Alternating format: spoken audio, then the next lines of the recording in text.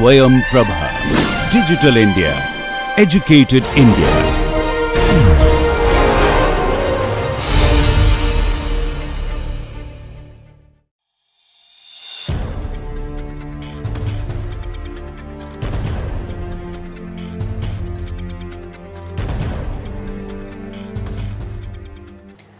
Good morning. So, today we are going to talk about Eastern European cinema, another very interesting part of the world where renowned cinema has been made for over several decades. Here are some of the major players here. We will be talking about the early cinema, Alexander Ford's, one of the earliest film by Alexander Ford in Poland. So, today we will be referring to Eastern European cinema with particular reference to Polish and Czechoslovakian cinema.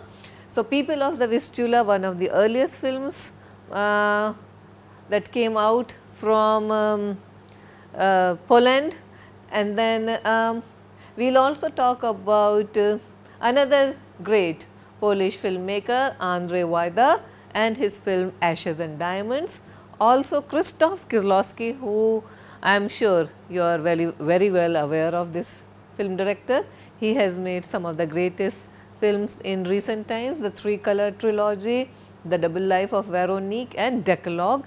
We will also talk about, I will also refer to some great film actors from that part of the world, and then cinema from Czechoslovakia, and with special reference to a relatively recent film called Kolya, okay, directed by Ian Jarek. Other great film directors from Czechoslovakia are, the names are written over the board, Ivan Pesser, Jiří Menzel and Milos Forman. So, welcome friends to a brief introduction to Eastern European cinema. The first studio built in Poland was in Warsaw in 1920. In 1929, a few experimental avant-garde filmmakers started a society called START, S-T-A-R-T. It has, it's an abbreviation for Film Society. One of the most well-known figures of this time was Alexander Ford, who made films such as People of the Vistula and The Street Legion. His films, particularly made in the 30s, had strong social and political content. During the Second World War, filmmaking was allowed in countries under German occupation except Poland, because Polish cinema was getting increasingly political and the occupants were not too happy about it. So, there were several restrictions on Polish cinema. The ravages of the war forced the film industry to start from the scratch, and most films of the post-war period dealt with the Nazi regime, its operation, the Holocaust that the country had suffered, and the heroes of the resistance period. Now, Alexander Ford's Border Street is a 1948 film which is a recreation of the doomed Warsaw Ghetto uprising, in which a small but courageous and heroic band of Jews herded into a ghetto by German occupation forces chose to resist the Nazis rather than to face deportation to Auschwitz. The film was banned in Poland as it depicted Jews rather than communists as the heroes of anti-German struggle. Ford's color film, and it is one of the earliest Polish film in color, Five Boys from Baska Street, focused on juvenile delinquency. The great Andrzej Wajda assisted him on this film. Soon Andrzej Wajda was to become one of the greatest ever Polish film directors. Wajda's great trilogy includes A Generation, Canal and Ashes and Diamonds, a 1958 film which is based on a novel by Jerry Andrzejewski. The film is set in the beginning of May 1945 and the Second World War is nearly over. We know the dates of the Second World War, so 1939 to 45 and closing of the Second World War. Now, Eastern Europe, I am giving you the political backdrop of the film. Eastern Europe has been liberated by the Red Army, and Poland is in the process of setting up a new civil society. Now, the action of Ashes and Diamond involves a unit of the Home Army, the largest of all Polish underground movements. This unit fomented or instigated the Warsaw Uprising of 1944 and was fiercely anti-Soviet. The unit had been ordered to assassinate a top communist official. The task is given to a young student who has recently passed out of the university, Margier. He to shoot the communist official. So, the entire story focuses on his attempts to kill the official and in turn how he is shot dead by a militia patrol. So, while the novel takes place over a period of 4 days, the film's action takes place within 48 hours.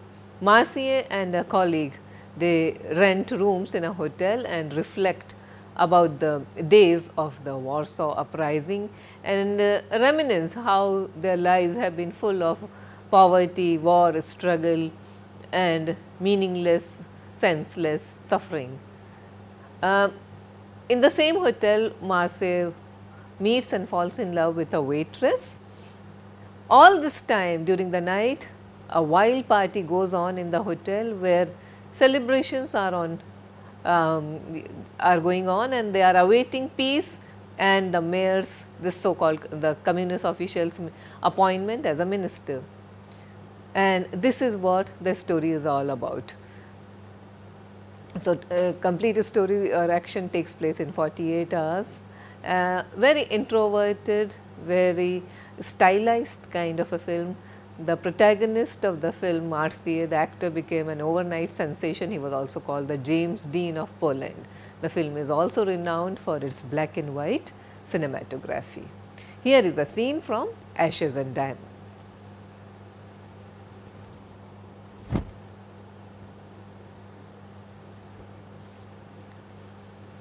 Polish cinema flourished during the 50s and 60s with directors such as Andrzej Munch, Wojciech Hess and Roman Polanski. Roman Polanski, of course, all of us are familiar with Roman Polanski. We have already referred to and watched his film Two Men and a Wardrobe, which was the movie which he made in Poland while he was still in Poland, and his Hollywood successes include Rosemary's Baby, Chinatown and more recently The Pianist. After 1968, political repression and censorship, film industry had limited freedom and the cinema suffered during this period. The breakup of communism was matched by the disintegration of the cultural industry. Film was one of the victims or cultural victims in Eastern Europe countries such as Czech Republic, Poland and Russia.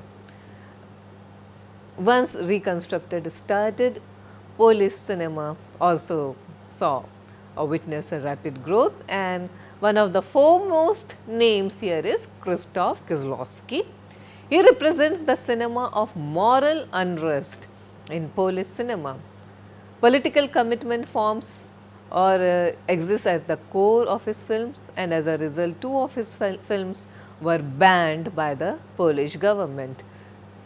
One film, Blind Chance, which examines the effect of randomness of fate on the life of a medical student, and the other film, No End, involves the ghost of a dead lawyer watching his family survive without him. So, these 2 films were banned. However, these films are followed by Decalogue, in which Kieślowski received received international acclaim, and the film follows the pattern of 10 Commandments. His 1988 film, a short film about killing, is an anti-capital punishment film which shows authorized killing is as disturbing as the murder of a taxi driver by a young hooligan. After the fall of communism, Kieślowski chose to work in France, where he directed The Double Life of Veronique and the Three Color Trilogy. The Three Color Trilogy is Kieslowski's biggest international film of all times, and his also biggest success, most well received and most renowned movie. It featured and glamorous international stars such as Juliette Binoche, Julie Delpy and Irene Jacob, some of whom had already worked with Kieslowski in his earlier films. The films are three colors: blue, white and red. Now, the color scheme is very clear. It is in the manner of the French flag and is structured around the themes of the French Republic, that is liberty, equality and fraternity, that is brotherhood. The real themes of course include ambiguities regarding love, deceit, the way we betray each other, voyeurism and men's fear and loathing of women. That is a strong theme that exists through the three films. Of course, Kieslowski, being who he is, a very strong politically motivated director, he is also included in national and self identities. And one strong theme that runs through these films is how we throw away everything that we have, including our identities, and then attempt to start our lives from a scratch. So, this is another recurrent motive.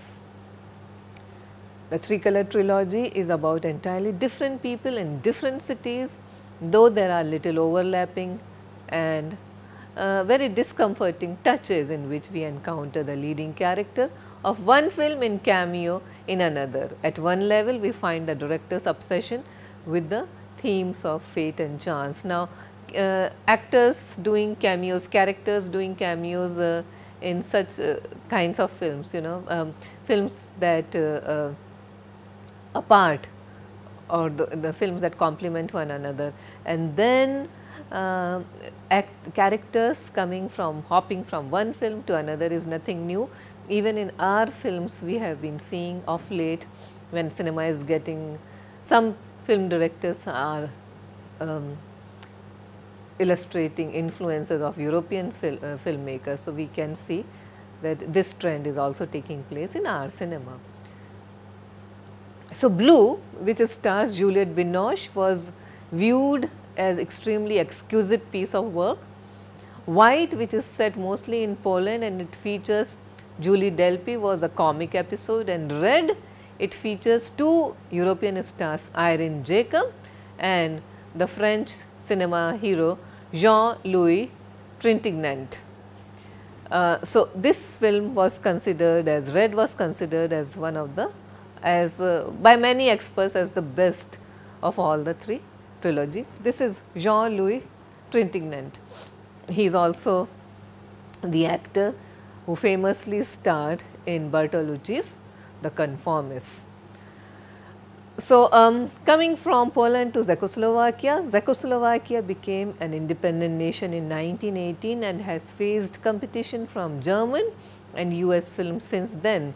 Like most film industries, US has been a constant threat and challenge. We have also done recently Canadian cinema, and we know that how Canadian cinema has never been able to come out of the shadows of the American film industry. So, similarly, European cinema too suffers the threat of strong and strongly and aggressively marketed and produced big budgeted Hollywood films.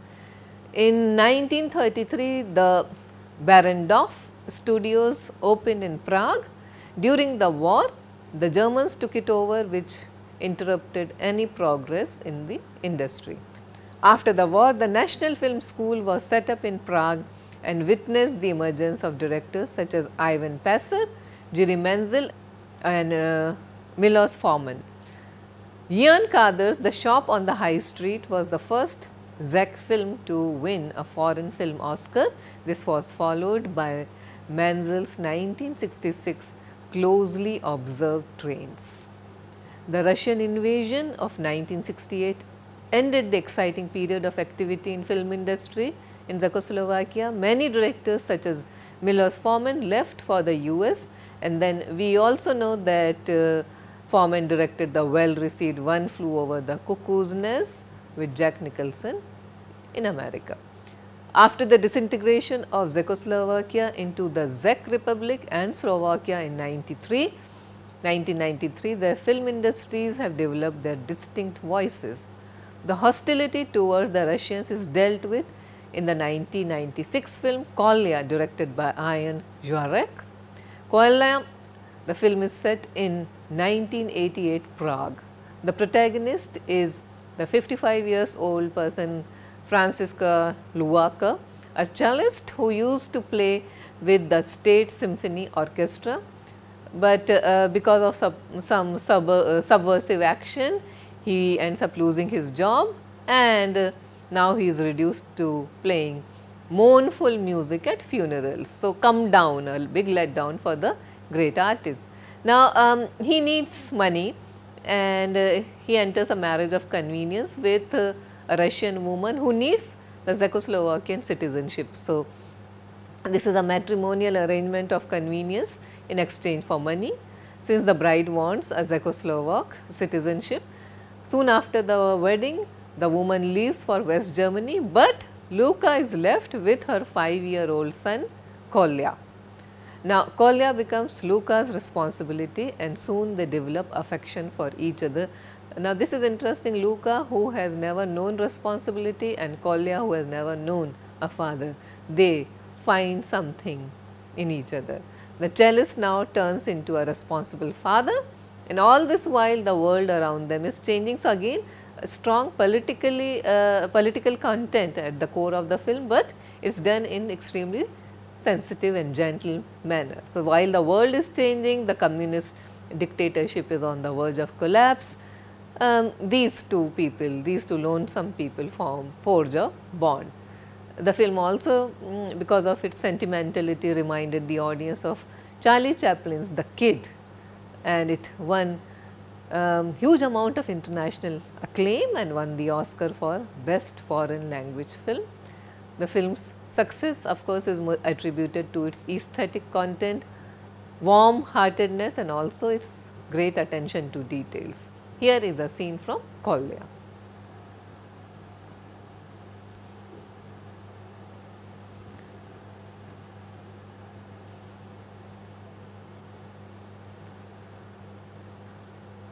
So, thank you very much. We will meet and we will continue with our exploration of international cinema.